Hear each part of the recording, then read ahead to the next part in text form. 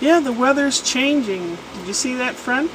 Those clouds? Yeah, it's going to be cooler. Pretty soon it will be cold.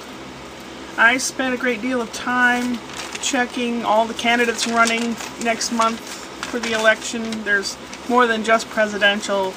Missouri has state senate, representative, lieutenant governor, secretary of state, blah blah blah. So they've got people in the different parties: Democrat, Republican, Libertarian, Green Party, and Independent Constitutional Party.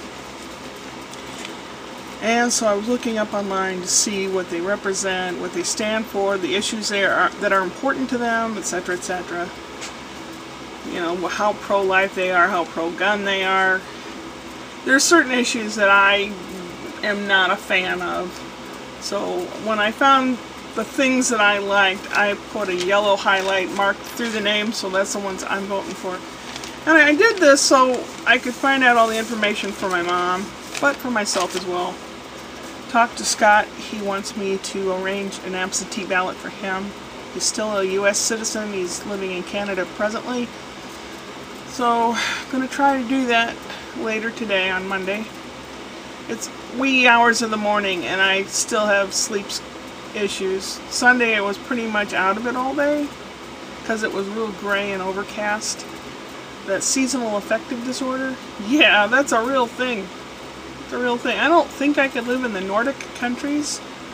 I have distant relatives in Sweden, but I don't think I could live there because it's overcast, gray, and has winter for half the year. So I don't know. I don't think I could manage that. I would be too depressed. I really get affected by things, period. Not just the weather, as everyone knows. What else was I going to say? I asked Scott, is there anything specific that I can bring up to Canada? He says, well, get a dress in layers. I said, okay. And he couldn't emphasize that enough. It's going to snow the day before I get there.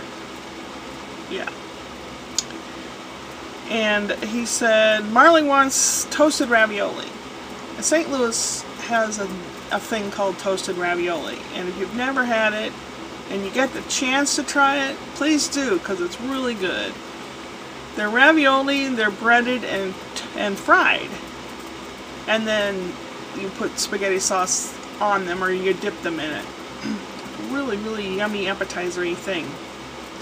That, and what else did she want me to bring?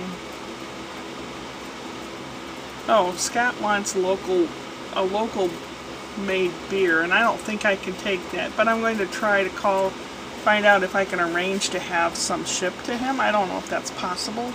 I guess I'll find out.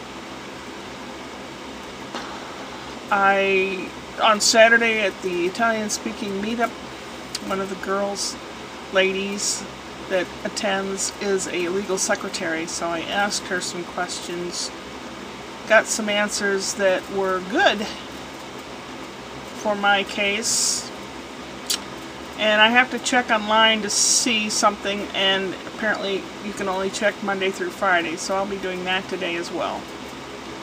Hopefully I won't even have to go to court, so it all depends. I probably won't be able to find the information, but from what I've heard I won't have to. We'll see. Tomorrow will be Tuesday, and I don't know what will be happening. A lot of organizational stuff around here, cleaning and straightening and organizing, and yeah, usual stuff that never gets done. Upward and onward.